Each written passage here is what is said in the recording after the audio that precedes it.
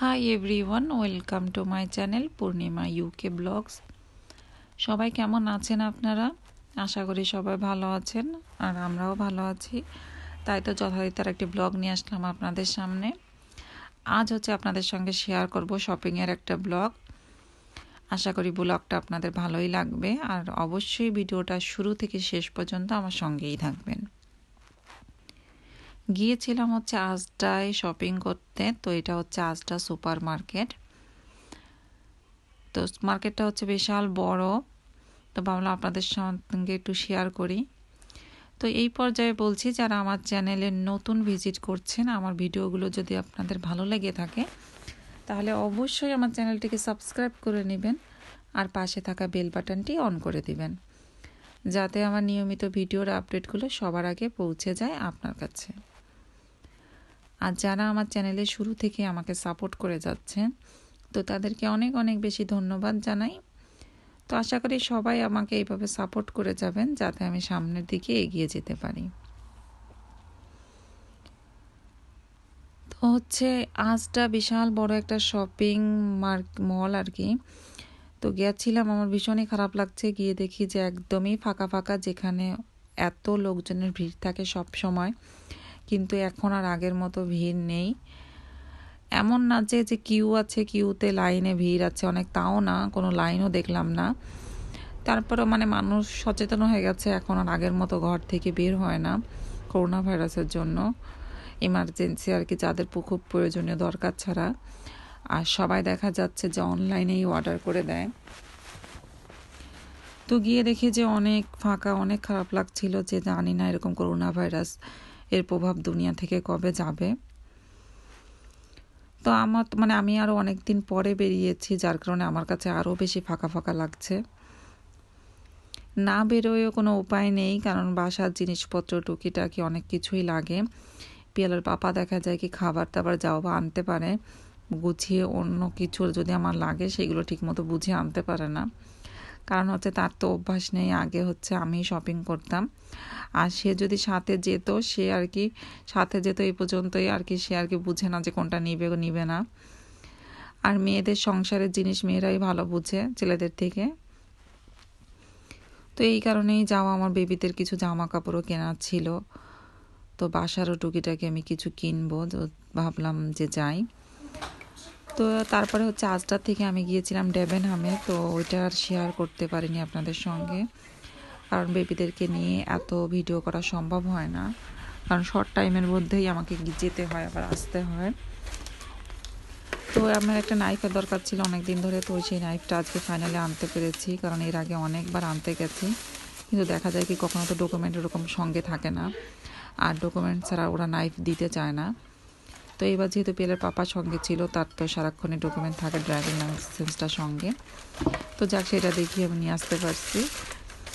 তো একটা হচ্ছে ওভেন প্রুফ ডিশ আনছিলাম আর কি, ভাল লাগছিল তাই আর কি আনা। আর একটা ফ্রাই প্যানও এনেছি।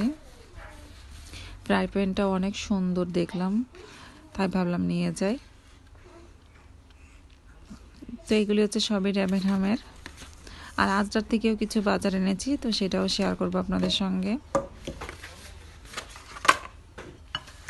আর আমার ভিডিওটা যদি আপনাদের ভালো লেগে থাকে, প্লিজ অবশ্যই একটা লাইক দিয়ে দিবেন, সাথে কমেন্টও করবেন। কমেন্ট করে জানাবেন যে কেমন হয়েছে। আর লাইকটা দিলে আমি অনেক উৎসাহ পাবো কাজের নেক্সট কোনো ভিডিও বানাতে, আমার নিজের কাছে অনেক বেশি ভালো লাগবে। তো আজটা থেকে বাজার আনার পরে হচ্ছে মার্কেট থেকে আসার পরে আমি হচ্ছে বেবিতে চেঞ্জ করছিলাম, নিজেও ফ্রেশ হচ্ছিলাম। তো এর মধ্যে হচ্ছে রিয়াল বাজারগুলো সব বের করে গুছিয়ে রাখছিল। আমাদের বাসার বাজার আসলে দেখা যায় কি রিয়ালি সব কিছু গুছিয়ে রাখে। আর এই ভিডিওটা হচ্ছে পিয়াল করেছিল, যেহেতু আমি বেবিদেরকে চেঞ্জ করছিলাম, নিজেও ফ্রেশ হচ্ছিলাম, তো ওই করে দিয়েছে এটা। তো আরেকটা কথা আপনাদেরকে বলতে চাই, আমি কমেন্টের উত্তর অনেক সময় দিতে পারি না, কারণ হচ্ছে ব্যস্ততার কারণে। তো আমি যেটা করি হচ্ছে, আমার ভিডিও দেখে যারা কমেন্ট করে যায়, তো আমি সেই কমেন্টের রিপ্লাইটা দিতে পারি না, কিন্তু আমি তখনই সঙ্গে সঙ্গে তাদের ভিডিওটা দেখে আমি ওখানেই কমেন্টটা করে আসি। এটাই হচ্ছে এখন আমার কমেন্টের রিপ্লাই দেওয়ার সিস্টেম।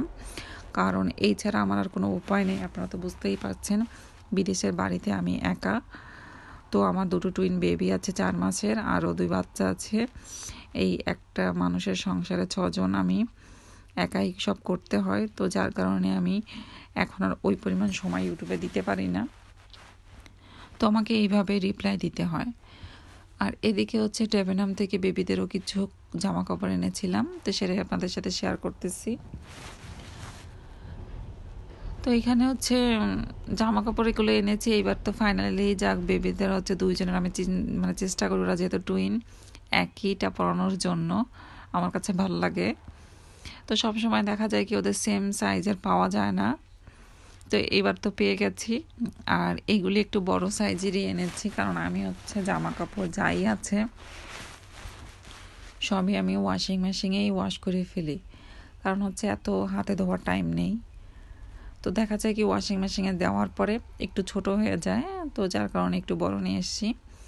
আর এগুলি তো সাধারণত এখন পরবে না, আরও মাস 2 পরে পরবে, তো যার কারণে একটু বড় সাইজেরই নিয়ে আসলাম।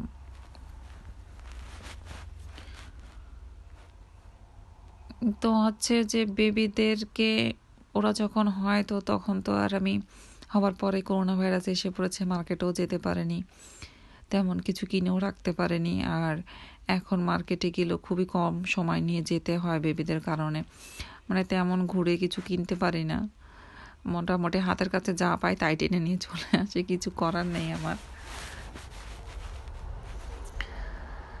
তো ওদের জন্য এখন তো এইগুলি হচ্ছে এখানে এখন ওয়াশ করতে হবে, ওয়াশ করে আমি রেখে দিব, কারণ ওয়াশ ছাড়া তো আর পরানো যায় না। আর সবসময় আমি আগেও ওদের বেবিদের জামা কাপড় কিনলে ওয়াশ করেই পরাই সবসময়।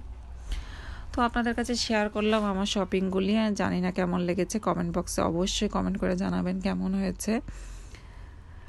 আর একটা লাইক কিন্তু অবশ্যই দিয়ে দিবেন। তো আজকে এখানেই রাখছি।